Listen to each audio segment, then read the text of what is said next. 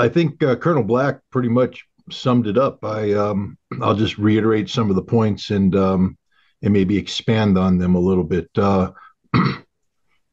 We have a situation where deterrence, classic deterrence, is failing. And it's failing because in order for deterrence to work, both sides have to take the threat of their imminent destruction seriously.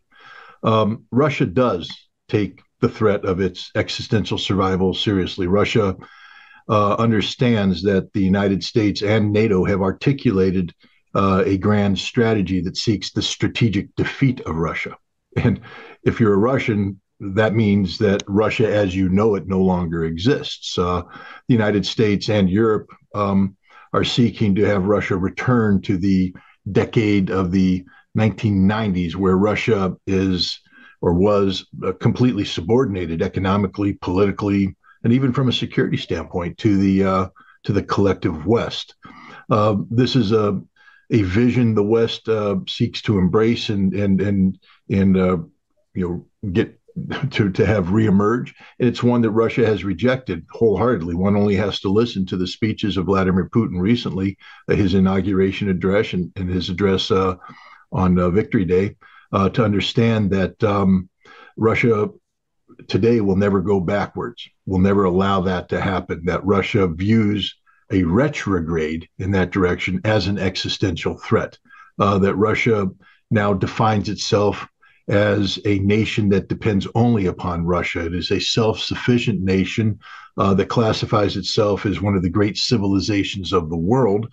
And Russia says, and its leader says, that a world without Russia is not a world worth living in. And that's sort of his way of saying that if you seek our strategic defeat, you seek your parallel demise. That's Russia's deterrence doctrine, that if you seek to destroy Russia, you shall be destroyed in return. Russia has warned the collective West, NATO, the United States, that this issue in Ukraine, this special military operation, is something that it will not tolerate a direct Western intervention. And they've said that from the very beginning. Russia alluded to the fact that if NATO were to intervene, this would become a direct conflict between Russia and NATO, and Russia would use all the means at its disposal in response. This means Russia's nuclear weapons. And Russia doesn't believe in limited nuclear war. That's the other point that needs to be pointed out here, is that for Russia, once a nuclear war starts, it logically goes to general nuclear exchange. And so Russia doesn't believe that you can have a one and done, you can do a nuclear demonstration. Russia doesn't believe in usable nukes in terms of we can use these weapons and then, contain the problem so that it doesn't expand. From a Russian perspective, once nuclear weapons are used, it will logically proceed to a general nuclear conflict. And one of the reasons why Russia does this is for deterrence value, so that people understand that there are clearly defined red lines that cannot be crossed. And these are reasonable red lines. It's not as though Russia is seeking to impose unreasonable conditions on the world. Russia simply says, do not seek our strategic defeat. Do not attack us with nuclear weapons. Do not try to acquire conventional military power capable of overwhelming us. Because that would be a strategic defeat. We are not going backwards. We will use all the means at our disposal. Somehow the West doesn't understand this. First of all, the majority of the people who are so-called Russian experts or who are in a position to advise policymakers, or the policymakers themselves, cut their teeth on so-called Russian area studies during the 1990s, late 1980s, during the 1990s. These are the people who were committed to the exploitation of Russia. For them, Russian area studies wasn't about understanding Russia, but rather to understand how to best exploit Russia. And it's this mindset, their desire to have the West in a dominant position across the board, an intolerance for Russia daring to stand up and be treated as an equal, that has put us in this situation. Their policies always seek to return Russia to the 1990s. There is no policy out there today in the collective West that respects Russia as an equal and will not tolerate Russia as a superior. But the fact remains today that Russia is in many ways the equal of the West and in some ways the superior of the West. And this is intolerable. These nations have deluded themselves into believing that Russia is bluffing, that Russia is a paper tiger, that what passes for a solid foundation of national security is a house of cards, that if you blow on it, it shall collapse. They believe that Vladimir Putin's hold on power is tenuous. They believe that there are deep fractures within Russian society. They believe that the economy is being artificially hyped and that it's very vulnerable to outside pressure and subject to collapse. The bottom line is they don't respect Russian deterrence.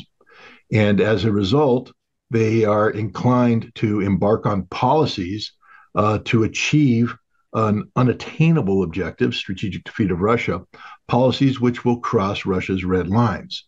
Colonel Black mentioned the French and the British ambassadors being brought into the foreign ministry to be read the Riot Act. The French for daring to say that they will deploy French troops into NATO, and the British for saying that they will greenlight the use of British weaponry, the Storm Shadow, to be used to launch strategic strikes into the depth of Russia.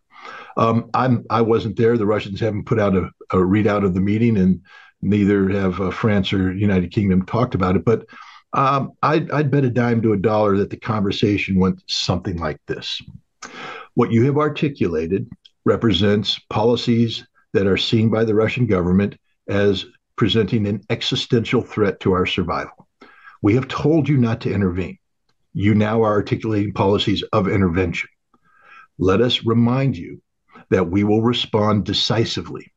And by decisively, we means not just against terminating the threat as it exists in Ukraine, which we will do, but we will now strike decision-making centers outside of Ukraine to include the high probability of striking targets on your territory. And if you choose to respond to that, understand that we will respond with all the weapons available to us. And this does mean nuclear weapons, and we will use nuclear weapons against you. I believe Russia did not sugarcoat this whatsoever. This coincided with Russia launching these training exercises. These are not a bluff. This is not a game. This is the real Russian posture as it speaks. Vladimir Putin has articulated publicly that all decisions have been made. All decisions have been made. There will be no phone calls. There will be no discussions. At the appropriate time, if indeed France, the United Kingdom, or any other Western nation chooses to conduct policies or conduct operations inside Ukraine, squaring off against Russian soldiers, launching strategic strikes inside Russia, all decisions have been made. Russia will automatically respond. Now, normally that would be enough to trigger the deterrence factor, where people would say, well, we're not willing to go there, so we shall modify our posture. But what we have right now is a feeling in the West that this is pure bluff, and that it's time to double down on what we're doing. Chatham House, a major British think tank, just published a report that said that Great Britain should, embrace the strategic ambiguity that the French have done. Well, there's nothing ambiguous about what the French have said. They said that we'll go into Ukraine. Russia has said, if you do that, we will attack you. And now the British are saying, well, we need to adopt a similar posture. This is very dangerous. We live in a very dangerous age. And this is a period of time when the United States needs to step up and provide leadership and to make sure that the British and the French know in no uncertain terms that the United States will not back, postures such as this. But the United States is silent.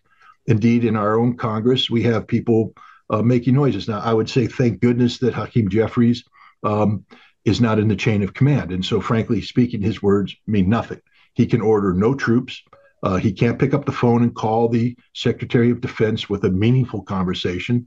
If he was the Speaker of the House, he still would have those limitations. But the Speaker of the House, is a player who can make phone calls, not to direct, but to advise. But Hakeem Jeffries is a nobody. And so, fortunately, his words can't be brought into action. But it should be noted that his mindset is reflective of the mindset of many members of Congress who view the Russian posture as a bluff. And this is the danger. If you're going to have deterrence, both sides have to um, be cognizant of the fact that there are red lines which are crossed. Things will happen which they don't want to happen. Therefore, don't cross the red lines.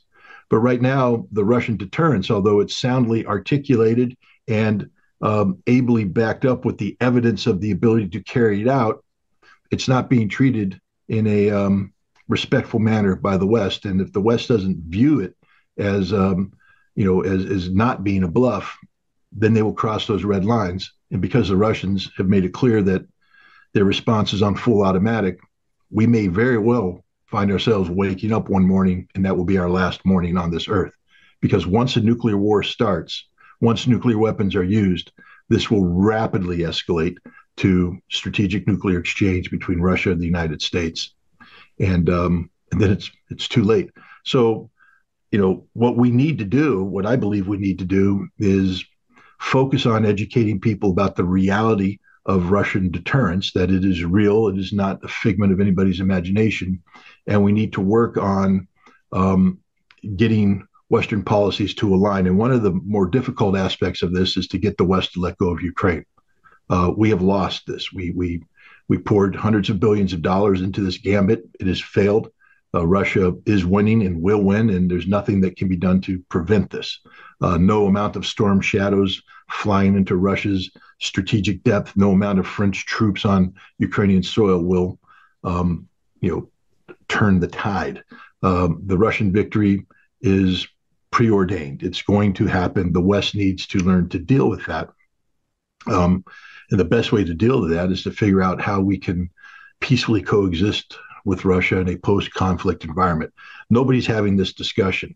I'll just throw out in conclusion, I, again, sometimes my ambition is greater than my ability to carry it out, but I have engaged with the Russians to begin a process in February of 2025 on the 80th anniversary of the Yalta conference to have a new Yalta conference, bringing together experts on international law to talk about post-conflict resolution between Russia and Ukraine, and then to follow up with a new Potsdam conference in Berlin on the 80th anniversary, where Europe and Russia can begin talking about reconciliation in a post-Ukraine environment.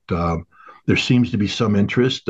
Maybe we can get more interest, and maybe we can turn it into something that not only happens, but the product of which can be useful to guide policy both in Europe, Russia, and the United States. Thank you very much for having me.